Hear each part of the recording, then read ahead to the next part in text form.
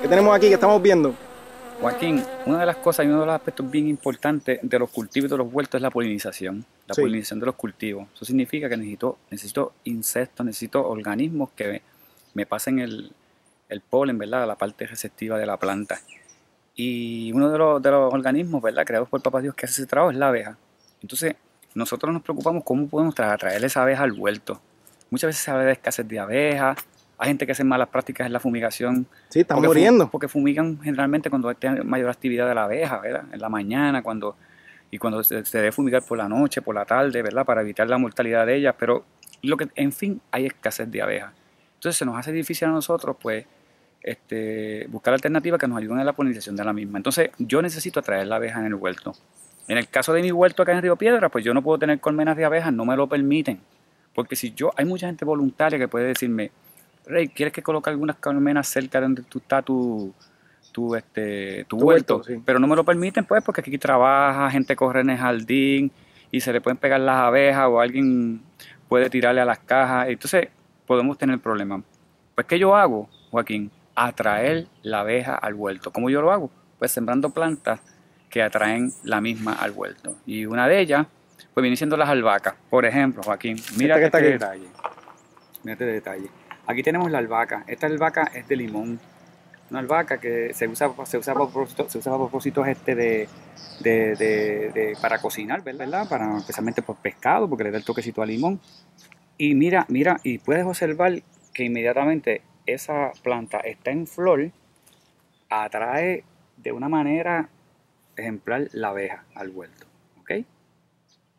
Sí, la veo, están por ahí dando vueltitas. Es una cosa increíble, o sea, después que la abeja está aquí en el huerto, pues ella lo que hace es que se mueve directamente a los demás, al demás resto de los cultivos. Y así tenemos muchos otros No, que... vente a ver otra albahaca más para que veamos el mismo principio.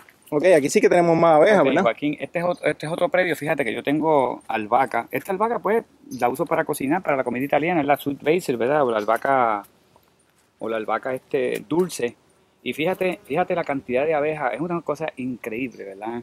Sí. Que una vez esté en flor, atrae mucho a la abeja. Así que cuando tengo esta planta en el huerto, pues además de utilizarla para cocinar, para propósitos medicinales, pues también la utilizamos para traer la... ¿Esta qué albahaca es?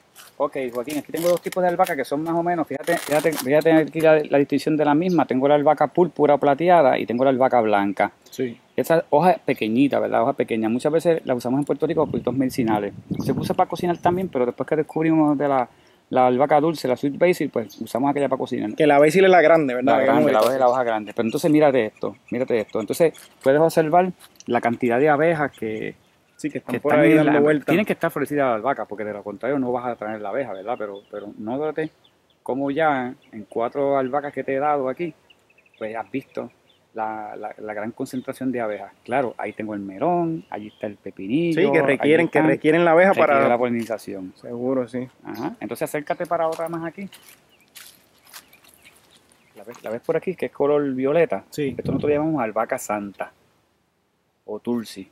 Y fíjate la concentración de abejas de la misma. O sea que ya estamos hablando de que una de las principales plantas que podemos sembrar es la albahaca, pero tengo diferentes tipos de albahaca para diferentes propósitos. Sí. Al ladito de ella, fíjate el poleo. El poleo es otra, tanto el poleo de limón como el poleo normal, es otra de las que me atrae mucho la abeja al huerto.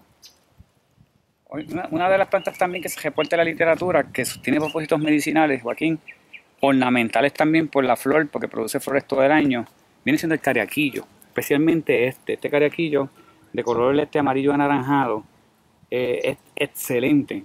Yo lo uso medicinal y lo uso también para atraer la abeja. Esta fue la primera planta que yo empecé a utilizar en el huerto para atraer la abeja. También la mariposa, especialmente la monarca, es atraída por este tipo de plantas. No Y recuerdo como ahora mismo. ornamental realmente está Sí, preciosa. no, ornamental es una planta que florece todo el tiempo. El secreto de ella es podarla mucho. Tú podas mucho esta planta y estimulas crecimiento nuevo, estimulas Seguro. flores nuevas. Sí, sí.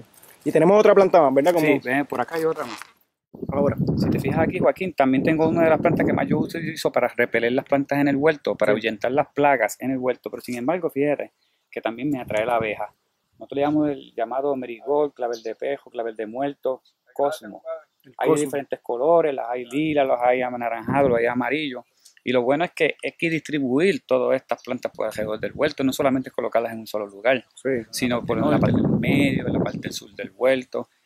Es distribuirlas para propósitos medicinales, propósitos cosméticos, propósitos culinarios. Creamos el hábitat para la abeja y ella viene al huerto. Y ella viene al huerto. Y además da el color, porque plantas ejemplo, el girasol yo también lo uso para ahuyentar el huerto y sin embargo cuando está en plena flor también me atrae la abeja. Sí, espérate, ahuyenta insectos o ahuyenta plaga, pero atrae la abeja. Se usa como repelente huerto, pero una vez cuando está florecido, cuando empieza la florecida del girasol, tú la ves lleno de abejas, o sea que me trae también la abeja al huerto. Qué bueno, sí.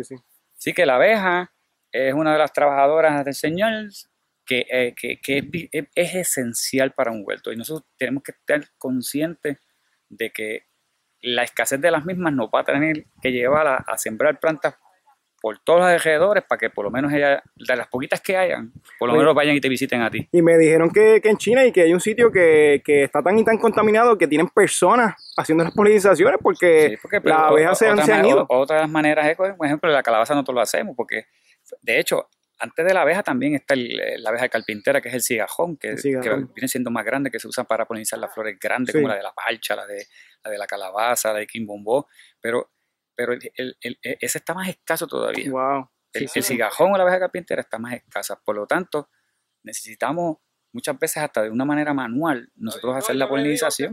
Vamos a tener que hacerla manualmente, como yo lo hago con la calabaza. La abeja llega a las 6 y yo llego más temprano que la abeja, así que yo las polinizo yo mismo manualmente, pero es difícil, ¿verdad? Tener que nosotros polinizar manualmente los cultivos. Necesitamos atraer la abeja, por eso te digo, son escasas, están escasas, por lo tanto, por lo menos yo me preocupo de que lleguen al huerto y lo tengo que hacer de esa manera. No hay break. Muchas gracias, Reynaldo.